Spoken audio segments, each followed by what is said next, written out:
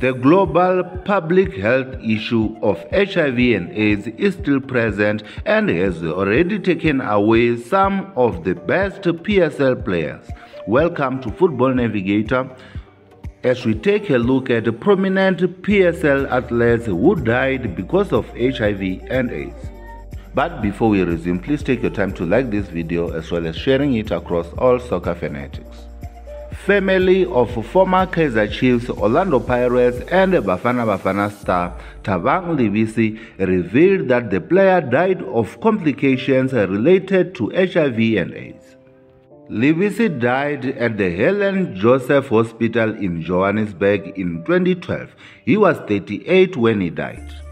Fana Chabangu, speaking on behalf of Livisi's family, told Metro FM that the player had planned to disclose his status had he lived that long. Unfortunately, he was not able to make it. The player had already told some of his friends about his HIV status.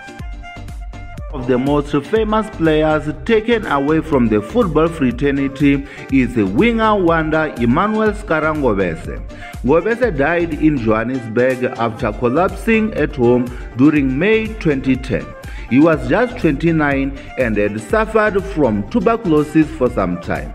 Ngobese started his professional career at Morocco Swallows and played for Tembisa Classic, Amazulu as well as Kaizer Chiefs. He featured once for Bafana Bafana.